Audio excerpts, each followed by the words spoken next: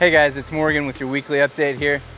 On the energy side of things, we are continuing our development on the charging station, the world's first 1.5 megawatt charging station.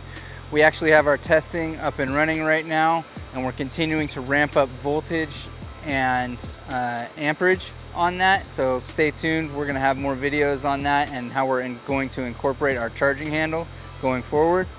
On the cell side of things, we got in new components that are going to basically help our manufacturability for our cube cells, and it'll keep our can at a neutral charge, which will be really awesome.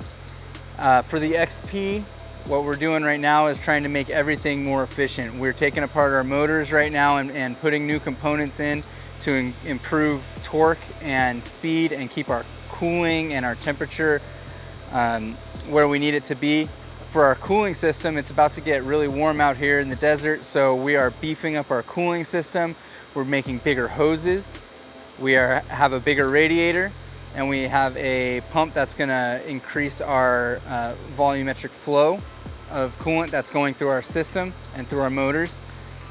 We're working on our control unit algorithms for steering and for the motor to optimize those to get exactly where we need to be. In addition to all those other components that we're working on the XP, we also have our motor control units, our motor boards. The second revision is getting updated right now to reduce packaging size, and we're also going to include some other drive functionality in those motor boards.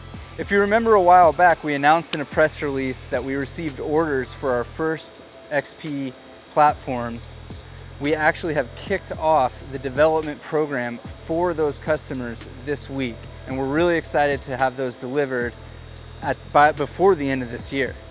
On the Reg A side of things, we just passed our $6 million mark, well on the way to our $10 million goal. So if you're interested in investing, make sure you do that soon before we run out of shares. That's it for this weekly update. Stay tuned for more updates.